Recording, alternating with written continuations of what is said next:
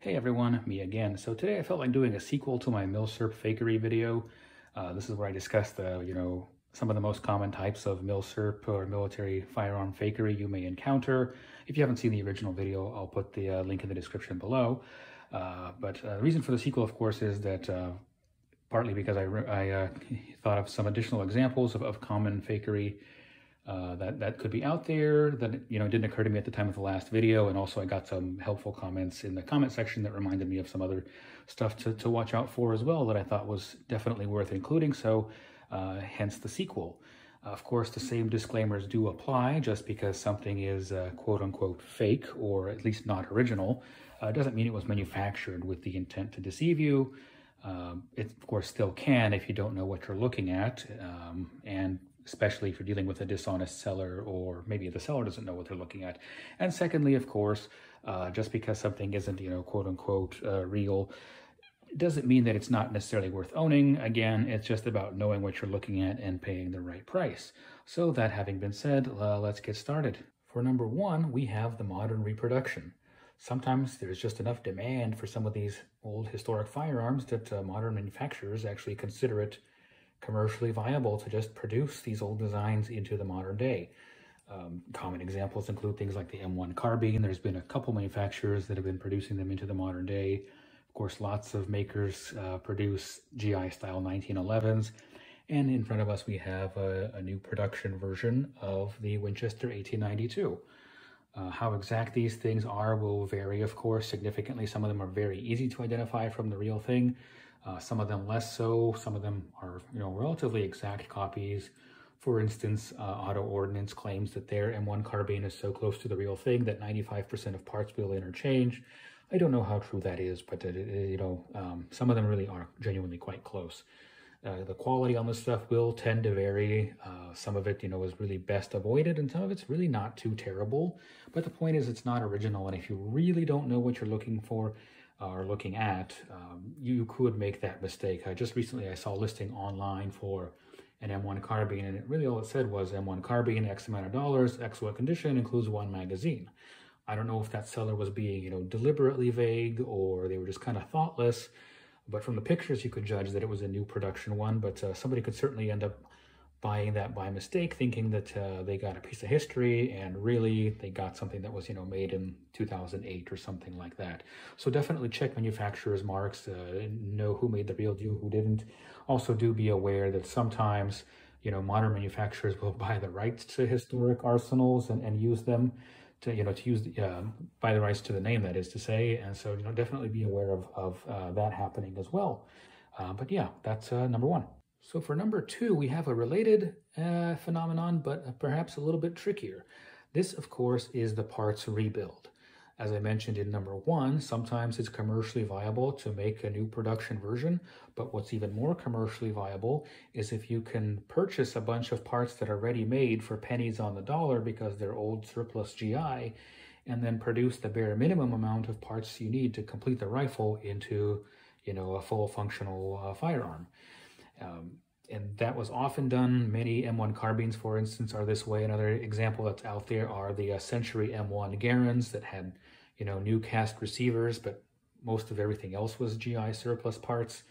By the way, those have a pretty terrible reputation, so definitely best avoided. But these can be trickier because if you're looking for manufacturer's marks, they will often have them. And so definitely pay extra attention if you think you're dealing with something along those lines. But yeah, that's number two. For number three, we have false advertising, or the historic context lie. This is going to be a little different than when they tell you that this rifle or handgun or whatever it is was involved in the Battle of Iwo Jima or something like that, and therefore it's more valuable than all the others just like it. That scenario was covered in the previous video. This is a little bit more subtle because it actually assumes you kind of know.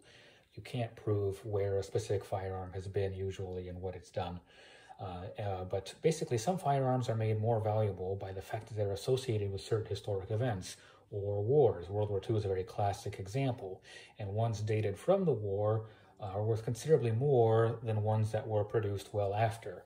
An example of this might be something like the Moss 36 we have in front of us.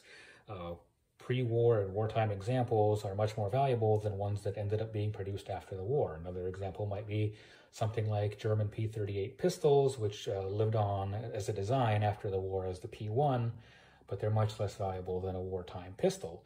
And so what you'll see is these advertisers, and they'll say, you know, oh, MAS-36, the French World War II rifle, or, you know, the Walther German World War II pistol, even though they're clearly looking at a, you know, post-war example.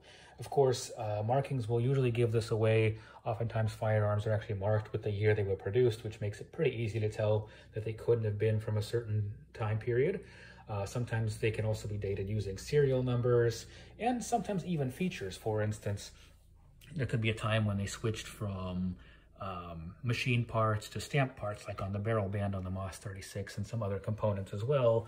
In the case of the P-38 pistol, they switched to, you know, an aluminum alloy frame, among other changes as well.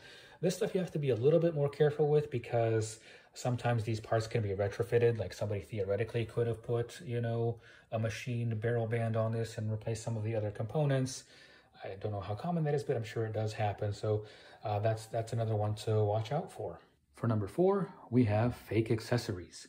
Like anything else that you can collect that originally came with accessories, if you have the originals, then it certainly can enhance the value of a firearm.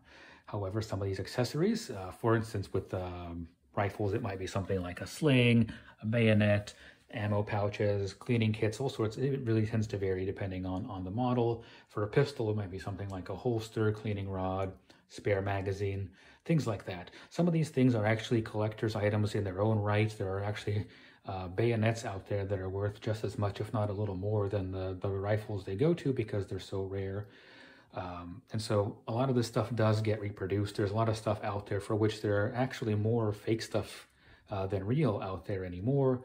And so what you'll often see, unfortunately, is a rifle that, you know, may ordinarily sell for something like $700, but they'll be listed for $1,100 because it has all of the original loadout. But you look at it and it'll be like a, you know, $18 sling and a $40 bayonet and a few other things, and it's really like $80, $90 worth of reproduction accessories. So that's definitely one to watch out for as well. Just be extremely skeptical of accessories in general, especially ones that are very commonly reproduced. You know, there's, like I said, there are ones out there for which there are actually more fake ones out there than real. But yeah, that's number 4. And for number 5, we have the deactivated / demilled firearm.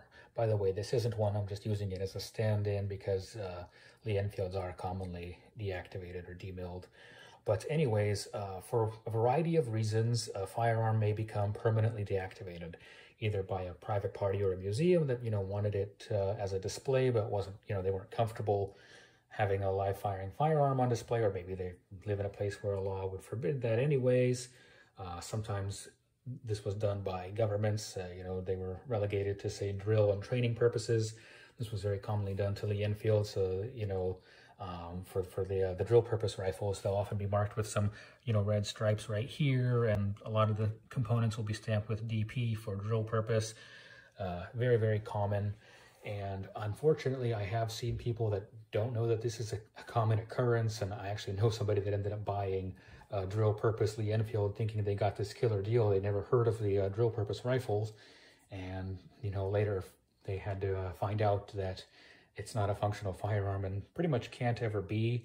So definitely look for those signs. If it's not a Lee Enfield that's clearly marked as a drill purpose, definitely do check. Make sure that, for instance, like the bolt head hasn't been cut off, or the bore is not plugged in some way, you know, either welded shut or something along those lines.